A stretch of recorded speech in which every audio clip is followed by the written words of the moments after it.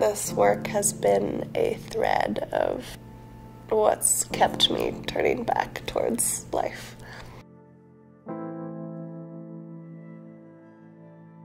So I come from a country that experiences crisis, war, corruption, and all sort of violence against humanity. I was lost. I didn't know where I was going.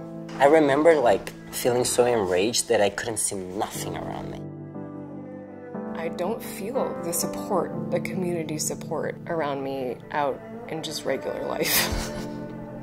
I see daily how much queer and trans youth are suffering and in need of a space where they are truly accepted for who they are. So the communities that we work with, it's very unsafe. I feel like the girls are having so much to deal with at the very young age that they don't have enough tools and resources to process what they're dealing with.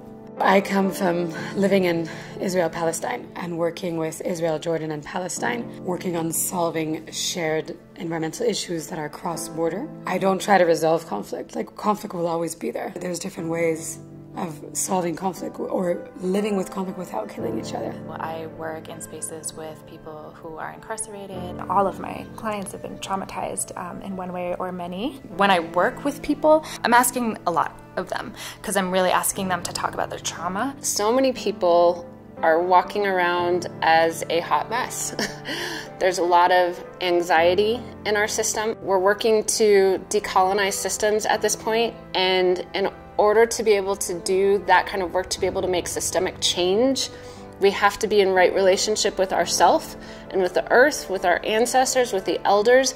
The world needs healing and needs leaders who are going to step up and meet the challenges of today.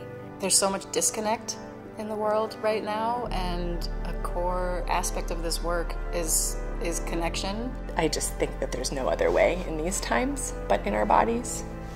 Our body is our tool.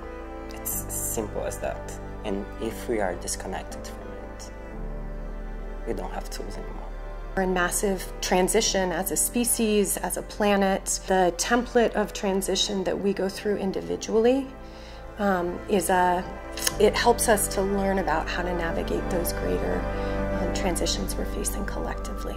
What I've always treasured about SomaSource is the way that it brings in spirit, justice, emotional healing, and community in the same breath, in an embodied way. I feel very clear about my journey, about knowing that it's of service to youth, and also with balancing how to self-manage and take care of self too, so that I can keep showing up for other people. What if more people of all ages, and of course especially the youth, to have this experience? Everyone everywhere could have an experience like this.